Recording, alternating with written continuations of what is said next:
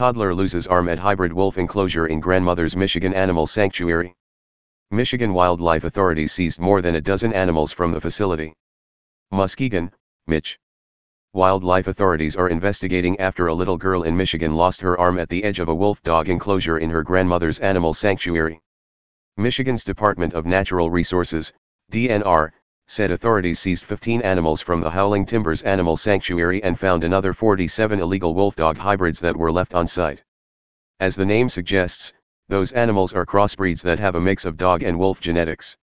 Authorities are blaming one of them for the toddler's injury, although Howling Timbers wrote on its Facebook page that the girl was not bitten, but rather caught her arm in the fence. Brenda Pearson, the toddler's grandmother and the facility's operator, told MN News Tuesday she did not want to speak with the media about the incident until she has hired an attorney, although she disputed how other outlets characterized her past remarks, accusing them of twisting her words. Authorities said that breeding wolf dogs is illegal without proper licensing and that they are dangerous. After receiving a tip about the child's injury, which occurred in July, investigators said they obtained a warrant to search the sanctuary last week. No person should be allowed near those dogs, Conservation Officer Anna Cullen said in a statement after going to the site. It's not fair to this child who lost an arm. We are doing everything we can to ensure the safety of anyone who may encounter any animal at Howling Timbers, including the health and safety of all the animals at the facility. In a statement, the DNR said it was investigating Howling Timbers, which it said is an unlicensed facility.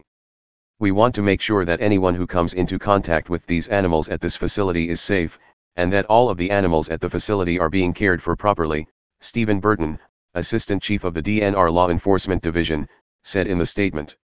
A DNR spokesman did not immediately respond to a MN News request for additional information, but outside groups praised the state's actions at the facility. State officials were right to crack down on this unlicensed operation, because backyard menageries serve up a risky and cruel cocktail of inexperienced owners and no government oversight, Debbie Metzler, the Associate Director of Captive Animal Law Enforcement for the PETA Foundation, told MN News. This awful incident illustrates exactly why no